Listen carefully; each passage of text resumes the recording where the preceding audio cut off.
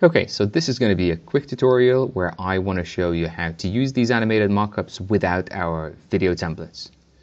I'm sure that some of you might already have an animated scene that you're working on, or maybe you're like doing something really simple like a 360 spin around off the product and you simply don't need a video template as such. So for those users, we've created this comp over here called Product Comps for use without video template.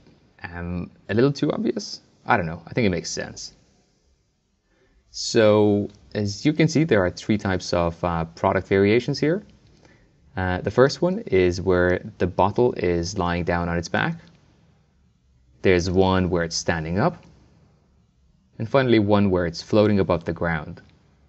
So you can pick whichever suits best the animation or the concept designs that you're working with. Right, so say for my example, I want to use this floating bottle over here. So let me give you a quick demo of how you'd add this bottle into a new scene and then how do you animate it. So first things first, let's create a new comp. And we're going to call it example. 10 seconds, HD, all good. In here then I'll need a background. White is good. And I'm going to call it BG. So that's my background. I switch over to my use without video templates comp. I select my floating bottle as well as its shadow. I copied them using a Command-C keyboard shortcut.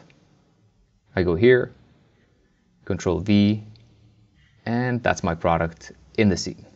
I also get an error here saying something, something, something. There is no camera in the scene. Okay, so we create a new camera. Okay, and that's fixed. Next, I'm going to center my bottle. And maybe I'll scale it down to say 60%. Where's my shadow? And here it is.